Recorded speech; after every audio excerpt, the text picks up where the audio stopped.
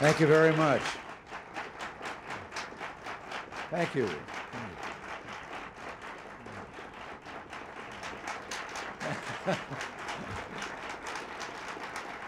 Thank you. Please be seated. I'm delighted to announce today my nominee for the post of Secretary of Transportation, James Burnley. Jim came to Washington in 1981, where he first served as Director of VISTA, and then went to the Justice Department as an Associate Deputy Attorney General. He then moved over to Transportation, where he served first as General Counsel and then Deputy Secretary. Now, obviously, this sort of upward mobility represents a remarkable Washington success story.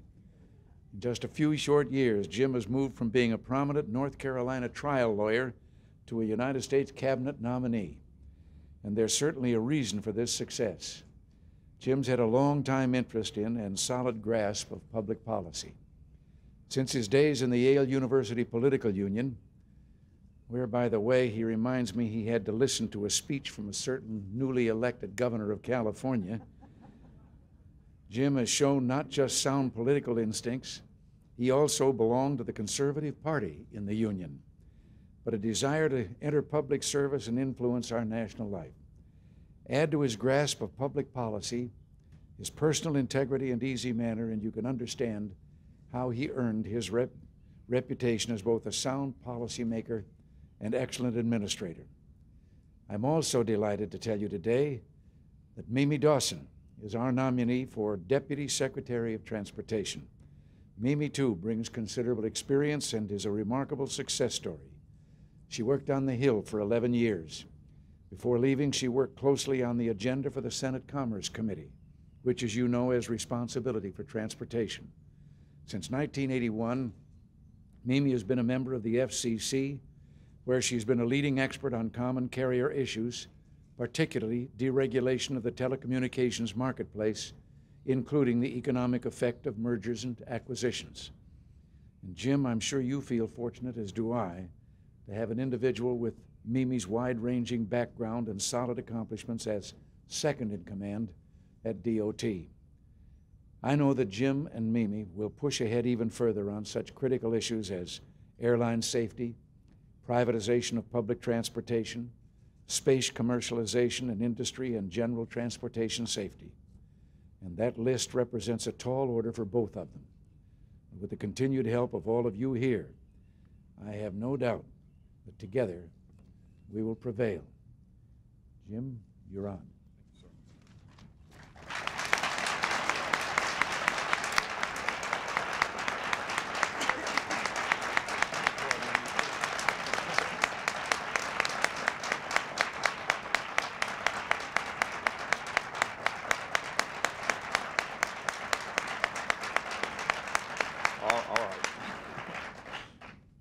President, I'm deeply honored by your decision to nominate me to serve as the next Secretary of Transportation, and I am also very pleased that you will simultaneously be submitting Mimi Dawson's nomination to replace me as Deputy Secretary.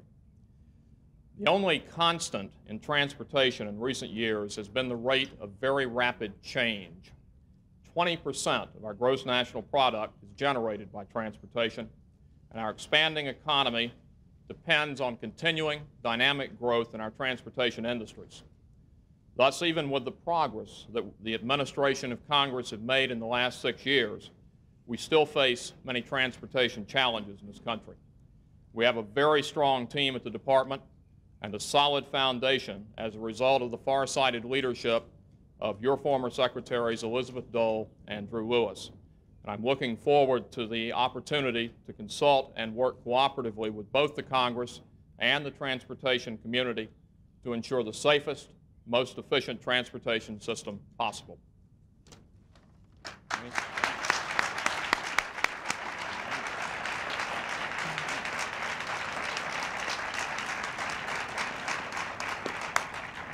Thank you, Jim. Thank you, Mr. President.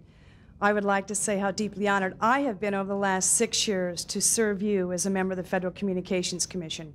We have dealt with a lot of very difficult issues there, and I think they helped me to be able to offer to Jim Burnley an opportunity to bring him a great deal of help in the many serious, challenging issues which face us at Department of Transportation.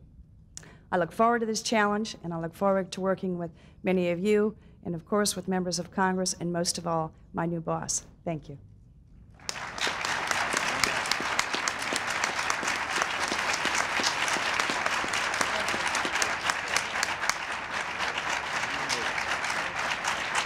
Now we'll all get back to work.